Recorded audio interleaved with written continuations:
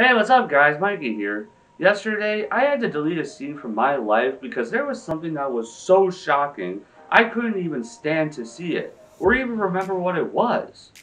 I also had to delete it for stupid reasons that your average human being wouldn't be able to understand, including myself. Remember this scene from this show? Yes? Well, it's not in the episode anymore. It's been deleted. Deal with it. Deleted scenes are very interesting within TV shows or movies. When you watch an episode from a TV series and are a fan of it, and then you find out there was one or more deleted scenes from that episode, it's cool to find out because it's a new little tidbit about that episode you love that you didn't know about before. Every TV show, movie, video game, etc. has some kind of scene or line of dialogue that has to be removed for one reason or another. Whether it's because of time constraints, being a little too scary or inappropriate for kids, or for no fucking reason at all, every scene that ends up being deleted gets deleted for a reason. And SpongeBob is no exception. With a show that's been around as long as SpongeBob, so many scenes have been removed from episodes. So today, I wanted to take a look at all the scenes from Season 1 episodes that have been removed from the final versions of those episodes. Now before we start, let's go over a few things. 1. I'm only doing Season 1 right now because the show currently has 13 seasons of episodes and I can't cover all deleted scenes from every season in one go, so I'm just going to cover Season 1 today, and cover deleted scenes from the other seasons in the future.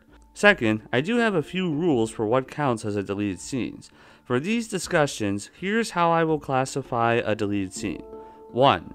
A scene or a line that was written and or storyboarded but was ultimately cut from the final release. 2. If an episode originally had a different plot or title during the production phase and was changed over time. 3. A shot that wasn't used in the final cut. And 4. A scene that was there in the original TV airing but removed in reruns. Next, here's what I'm not going to classify as a deleted scene. 1. The list of deleted scenes on the wiki shows minor errors in the end credits or opening credits as deleted scenes, so I'm not counting those. 2. If there's a super minor difference in the storyboard compared to the final cut, because those are so minor that they're not necessarily worth mentioning. Also, when I talk about the deleted scenes, I'm going to speculate where I personally think these scenes would have been in the episode if they weren't cut, and this will mostly be for scenes removed from the United States versions, not international dubs. And lastly, these deleted scenes are what we currently know about. More and more info is being discovered every day, so it's likely that something will be uncovered in the future, so this is mostly what we know about at this moment. And without further ado, let's get started. Kicking it off with the series premiere, Episode 1, Help Wanted. This episode was produced in 1997, so there are two different versions. The very first version, which was produced in 1997, and a different version for 1999, according to the list of deleted scenes. As a result, there are a few differences. In the 1997 version, there was a black screen with waves crashing and seagull sounds, which would fade into the opening shot of Bikini Bottom, whereas the 1999 version has the regular opening sequence. There's also this unused sequence with colorful images that credits the writers and directors. This was replaced with the regular theme song when it aired on TV right after the 1999 Kids' Choice Awards. In the 1997 version, when Living in the Sunlight plays at the end for the second time, the screen goes black and we just hear the audio, while the Krusty Krab is always shown on screen until the very end in the 1999 version. Also, in the end credits of the 1997 version, there's this image that shows a drawing of SpongeBob and it says, created by Steven Hillenburg. In the 1999 version, it's replaced by the regular United Plankton Pictures logo. As we all know, Episode 2 Reef Blower was supposed to have dialogue, but there was a rumor that the sound equipment failed and the episode had to be rewritten to be silent. However, there's more to it than that. This episode was just referred to as Pilot Extension. What? Why? Additionally, there was a different story according to the original pitch Bible.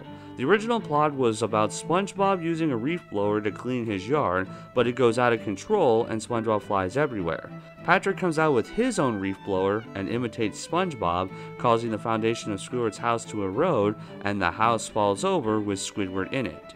While I like how the actual episode plays out with the final storyline, I definitely would have been interested to see this original storyline. I also don't really like how it was just called Pilot Extension. You see, all this is cool except for the pilot extension, but now I want to talk about an episode with Sandy in it. Well, let's move on to episode 3, Tea at the Tree Dome. This episode has an unused title card compared to the final version. It's seen on the asset discs for the PlayStation 1 game, Super Sponge. That's it? Well, don't worry. Episode 5, Ripped Pants, has a deleted scene. According to the Pitch Bible from 1996, there was a different storyline. The original plot involves SpongeBob going to Muscle Beach by himself doing various beach activities until he finds a treasure chest with gold doubloons inside. SpongeBob would then use the gold to order milkshakes at the Krusty Krab for everybody. Okay, so this plot is quite interesting. Considering how this storyline doesn't even mention SpongeBob ripping his pants, it makes me wonder if the title itself was different too. The wiki doesn't say anything about an alternate title, so I'm just left wondering how this would have played out. Maybe SpongeBob ripped his pants at some point on the beach and becomes embarrassed, and then when he finds the treasure, he would use it to buy milkshakes for everybody to make them forget about what happened and stop laughing at him? That could have been the case, but I don't know. In episode 6, Jellyfishing, there's this shot right here of Squidward's house that was never used. Maybe this shot was used right before Squidward comes home after the first accident? It could have been right before Squidward comes into his house and sees SpongeBob and Patrick. Or maybe when SpongeBob was waiting for Squidward? Or maybe it was just an alternate angle of an opening scene that was never used? Who knows? Speaking of Squidward, episode 7, Plankton, has a deleted scene of Squidward being naked. This is revealed on the audio commentary from the Season 1 DVD. This most likely would have been in Squidward's bedroom when SpongeBob burst through the walls. It was cut due to nudity. Moving on, episode 10, Pizza Delivery, has some unused shots of a Krusty Krab clock and some neon open and close signs. These shots probably would have been seen at the beginning of the episode when Squidward is telling SpongeBob to finish cleaning right before the phone rings. Episode 12, Merryman and Barnacle Boy, has an unused shot of a piece of cherry pie, which most likely would have been in the cafeteria. It's also interesting because Merryman and Barnacle Boy did not order pie in the cafeteria, and there is no pie shown in the scene, or if there is, I can't notice it.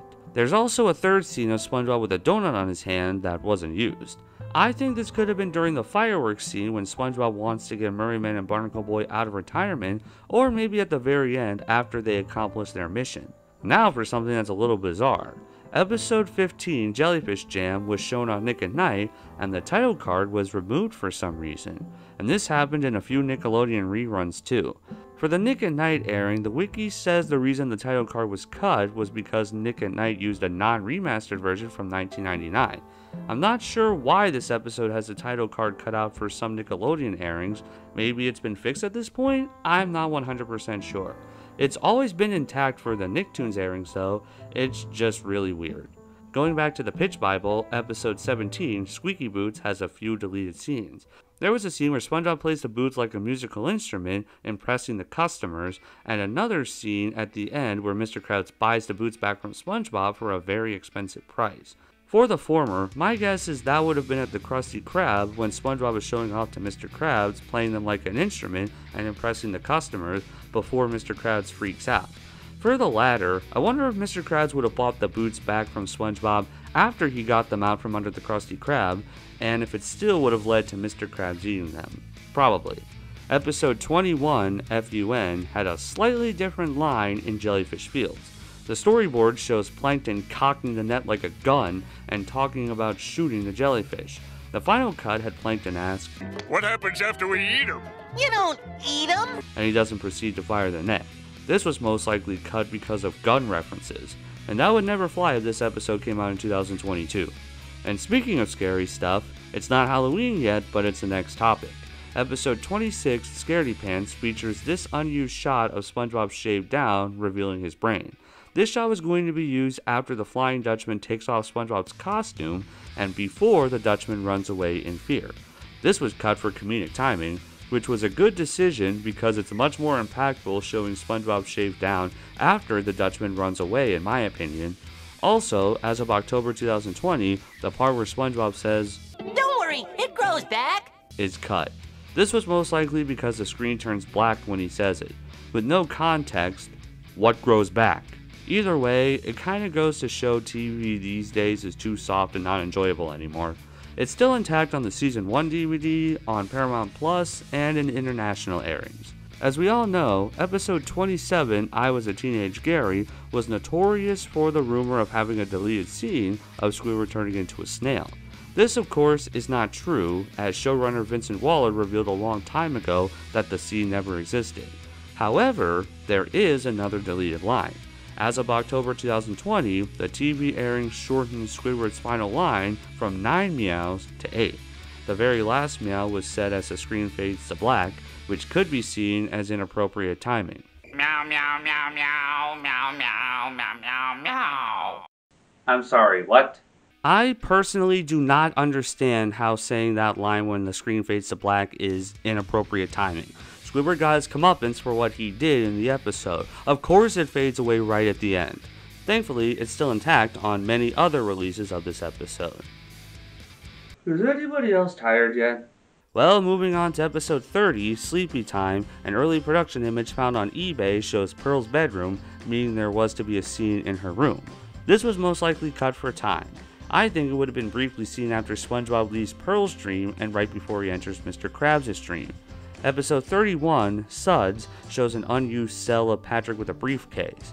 This probably would have been right at the beginning of the first scene of Patrick trying to take care of SpongeBob. Additionally, there's an unused close-up of one of SpongeBob's plugged holes used on the SpongeBob trading card game from 2003. Moving on, episode 33, The Paper, had a deleted climax where all of Squidward's stuff comes to life and attacks Squidward, and SpongeBob fends them off with the paper. This probably would have occurred after Squidward realizes why the paper didn't work for him like it did with SpongeBob. I'm not sure why it was cut. The storyboard for episode 34, Arg, reveals a deleted scene of Mr. Krabs having a fantasy where he sniffs a pile of treasure after SpongeBob says Mr. Krabs is getting all sweaty again. Episode 36, Texas, has more production cells that appeared on eBay. During the scene where SpongeBob tries to stop Sandy from leaving Bikini Bottom, SpongeBob starts turning red and swelling up. This probably would have occurred specifically around this shot right here with SpongeBob stuttering. Now you might be saying, this is cool Mikey, but talk about Plankton again. Well, don't you worry. Next up is episode 37, Walking Small. There was a deleted shot which revealed what the Chum Bucket Mega Bucket would have looked like if it was built. Judging by the picture shown here, this might have been shown at the beginning of the episode when Plankton arrives at Goo Lagoon and starts to prepare for his plan. Next up is episode 39, Neptune's Spatula. This image right here shows what is likely the beta version for the background of the shot where SpongeBob reads to Krabby Patty a bedtime story. Putting the final version right up next to the beta version, I'm glad we have the final version. The early version of this shot looks like there's no crowd at all.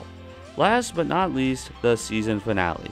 Episode 41, Merryman and Barnacle Boy 2. Another early cell reveals that the life-size Krabby Patty mannequins of Merryman and Barnacle Boy were actually made out of raw Krabby Patty meat instead of whole-ass Krabby Patty sandwiches as in the final version.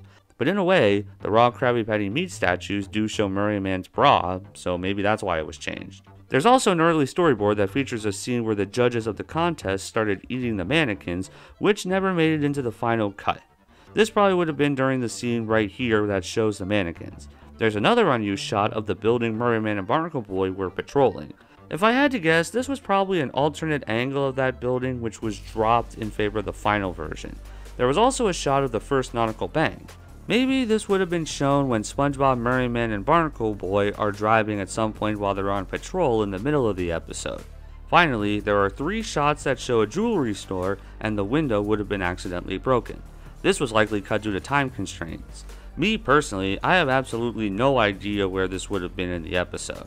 If I had to guess, maybe this was during another scene when SpongeBob was in the invisible Boltmobile with Merryman and Barnacle Boy, and there was some kind of accident caused by SpongeBob which resulted in the window getting broken.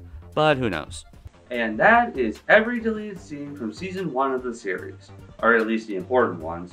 We'll definitely be returning to this topic in the future, but for now, I covered everything that I wanted to do today. And I still can't get over what I did yesterday, so I might as well tell you what I did, which is... I found these books in the attic and I don't have any space for them. Wait, I wasn't supposed to show you that. Please forget you saw that. Delete that, delete that, delete that.